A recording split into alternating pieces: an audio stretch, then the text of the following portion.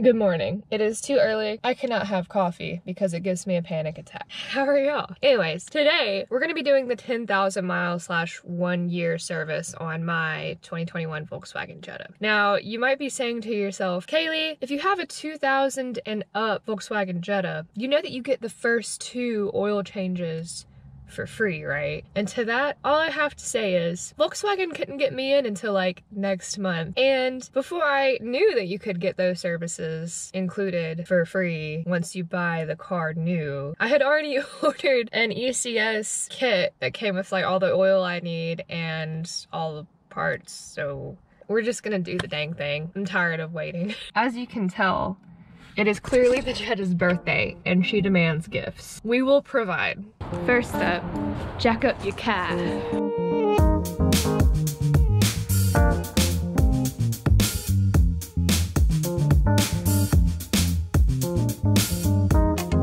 So this is the oil and the goods. You get ECS tuning. You got your filter. You've got your plug, you've got all of the oil you're gonna need.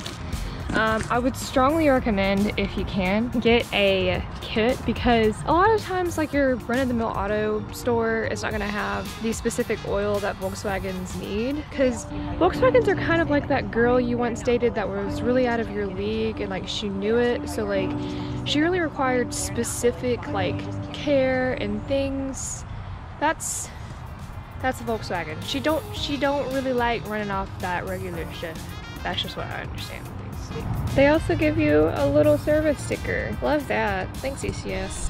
So realistically, you're gonna need these 3 tools for the most part, besides like your oil wrench. You've got a 19mm to get your oil plug out. You've got a T25 to get your small torque spits for the cover off. And then a T45 to get the bigger torque spits on the back off.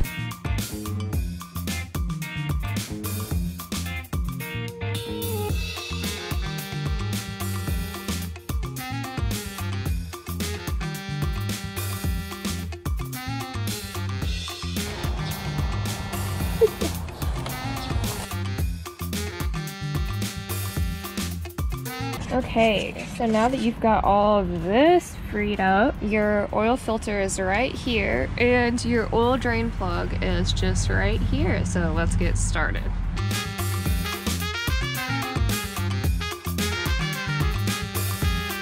So when getting your oil filter out, you're probably gonna need an oil wrench.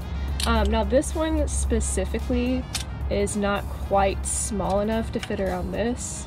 So a hack that I've learned is to just get like an old rag or something and just wrap it around the oil filter if you don't have a properly sized wrench, and then just put this around it and it'll typically give it enough grip to get it out. 2 hours later. They ask you how you are, you just have to say that you're fine when you're not. Oh my god, I think you got it. Yeah, no, it's moving. You got it. You're getting it. Go, go, go. Yay! Jesus Christ. I figure we can at least struggle together. Okay, finally. New filter. Literally looks exactly the same as the old one. So what we're gonna do, I'm gonna take some of this oil here and just line the seal like so, and stick that back in there.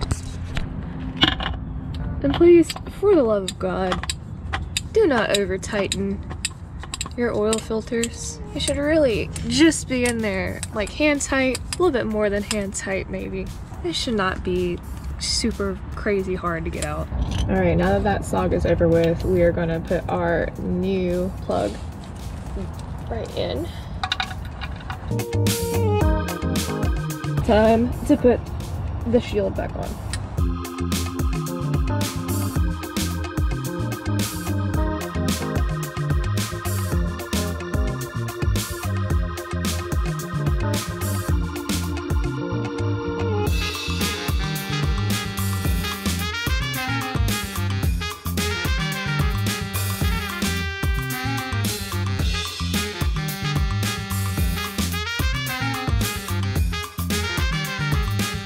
right, let's lower this thing, put some oil in it, reset the light, and call it a day.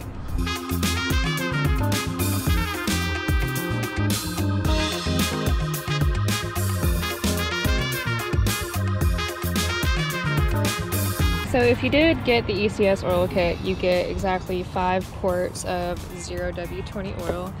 And so last but not least, we are gonna dump these right into here, fill this bad boy up.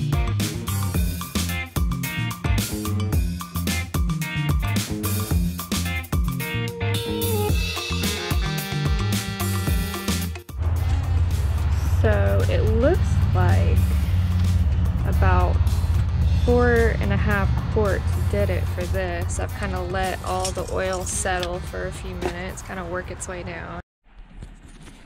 Hi, this is Kaylee from the future, and I just wanted to say, as a side note, I thought that I had recorded this before, but please do not forget to put your oil cap back on. I actually have known several lube technicians that have done that, and all I'm gonna say is the oil cap's important. Please remember to put it back on.